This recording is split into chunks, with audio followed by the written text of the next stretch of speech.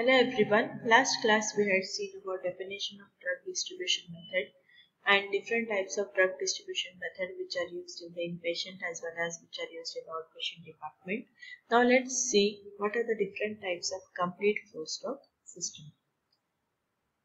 The first type which is used in complete flow stock system is charge flow stock, where the charge to the patient is done after the administration. Drugs to be placed in the wards are decided by the PTC committee, that is Pharmacy and Therapeutic Committee. The selected list is always reviewed by the PTC committee and for the necessary revision. And the socio and economic condition of the patient should not be considered for the treatment or any clinical needs. The drugs which are listed in this stock are antihistamines, antibiotics, anticoagulants, antihypertensive, cardiovascular drugs, diuretics, tranquilizers, and miscellaneous.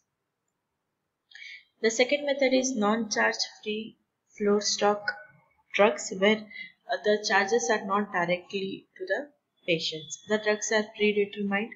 The distribution depends upon the printed list which spells out the name, strength of the product and also the location on the ward or nursing station and the size of the unit. There are different methods which are used. First one is the drug basket method, where the night nurse checks the drug inventories in the medicine cabinet, utility room as well as in the refrigerator. This check is against a master check which is given by the pharmacist to the nurse, who will go through all the drugs which are there in the nursing station. The nurse takes the quantity required for each drug on the requisition for supply.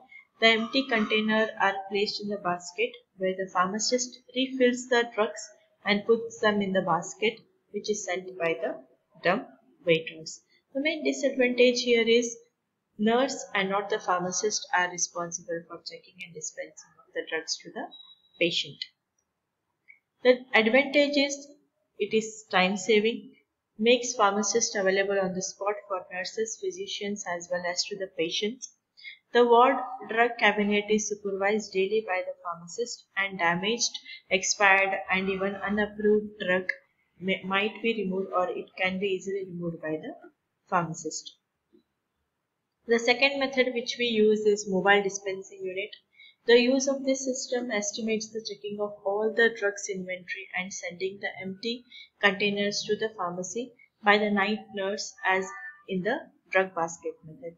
The pharmacist his or her helper drives the cart, takes the inventory to the from the nursing drug cabinet and checks all the items and quantities of supplies left and replaced with the required quantity.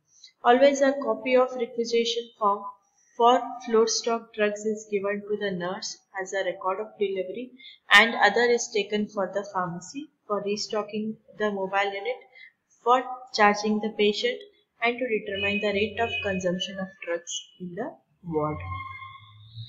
The third method in drug distribution system is combination of individual drug order and the floor stock system.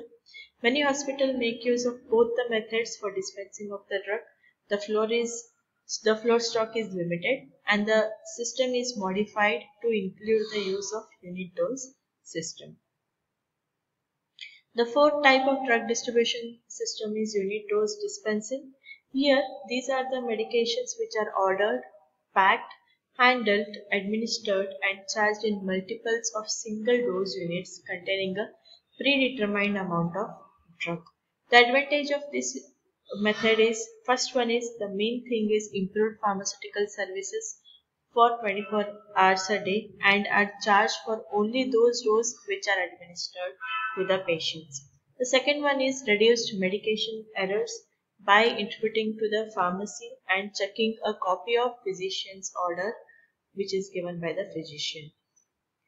Duplication of orders and paperwork at the nursing area and at the pharmacy eliminates credits as well as the revenue loss, hence there is a accurate charging of the drug to the patient, saves time for personnel in the pharmacy, extends the pharmacy coverage and control throughout the hospital from the time the physician writes the order to the time patient receives the unit dose. Pharmacists can perform their intended functions such as drug consultants and helps them to provide a team effort which is needed for the better patient care, improvement in communication of medication order and in the delivery system. Thank you.